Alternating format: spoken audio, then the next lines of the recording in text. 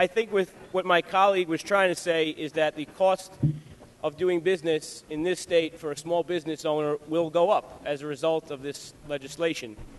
And when I heard about this bill coming to the floor this morning, I wondered how some of my colleagues felt about businesses in the state. So I took liberty and I looked on some people's websites. And without mentioning names, here's what I found. On one person's website, so-and-so is determined to make New York State more business-friendly. On another person's website, creating jobs has been so-and-so's top priority. On another website, so-and-so is going to attract new businesses to the state.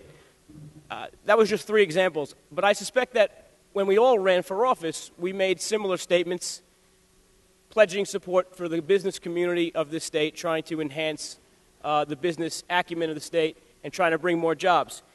A vote for this bill would violate that pledge. And truth be told, this is a poorly targeted method of meeting the goals that Mr. Wright is so nobly trying to attain. A better option would be an expansion of the state's earned income tax credit. If we, the government, want this to happen, we want to put more money into the pockets of the working poor, why shouldn't we, the government, then be a partner in that process and at least say, hey, we'll take less money as well? I'm not stupid. I know the reality of this bill and where it's going to go.